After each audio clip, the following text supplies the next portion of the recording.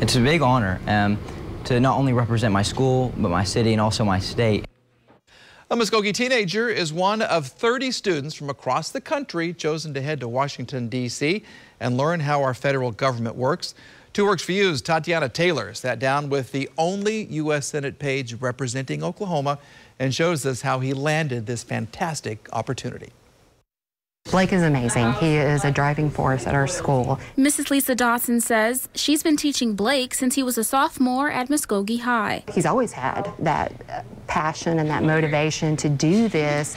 And, you know, it's just great to see that it's coming true for him. She says Simmons has always been heavily involved in the school. Class president the last 3 years, president of the Young Republicans Club, multiple committees, and he's an athletic student ambassador. He wants to make a difference at Muskogee.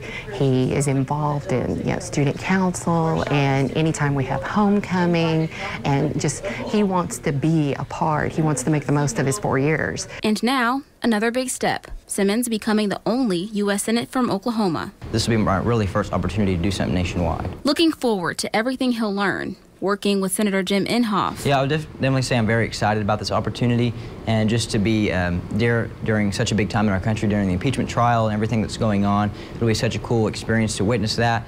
Simmons says his dad is a big part of what motivates him. My dad's been in public service his whole life. When he was in the Navy, and he's been a policeman ever since. And I guess it's just that kind of mindset coming from a family that's a second-generation military and law enforcement that I've just kind of been called to public service. And Thursday, he says his goodbyes. I also want to thank my community for the support. My school has been really supportive of me, especially our superintendent, Dr. Mendenhall, and our members of the community. Blake's flight is scheduled to leave tomorrow at 8 a.m., and he won't be back sometime until June.